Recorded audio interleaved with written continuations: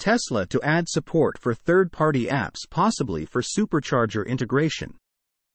Tesla has added a new section referring to third-party apps on the accounts portion of its website, where users will be able to manage access to smartphone apps and services that have been developed by organizations other than Tesla.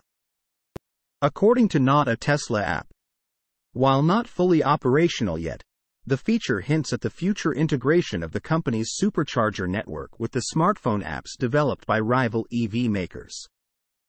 In the context of Ford, General Motors, Rivian, and Volvo striking deals to get access to Tesla's DC fast charger network starting next year. In other words, owners of EVs made by one of the aforementioned companies will probably need to have a Tesla account to access the 12,000 Supercharger sites across the United States and Canada. But car makers might also update their own smartphone apps to tap into Tesla's ecosystem and simplify the user experience.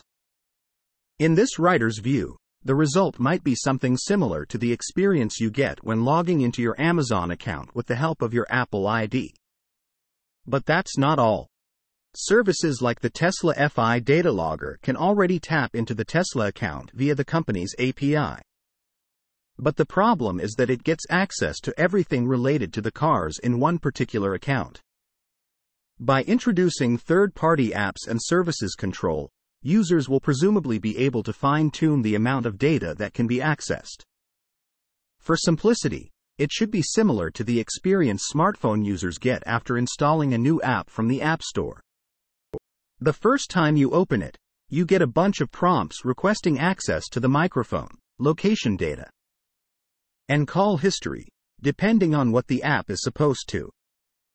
Instead of granting access to everything without questions asked. We still don't know how all of this will pan out, but if all the parties involved in this game-changing shift toward Tesla's NACS connector truly want EV adoption to skyrocket, they'll put their heads together and come up with something that's simple to use and understand. Source: reposted and summarized from Yulia Nistrin at Inside EVS.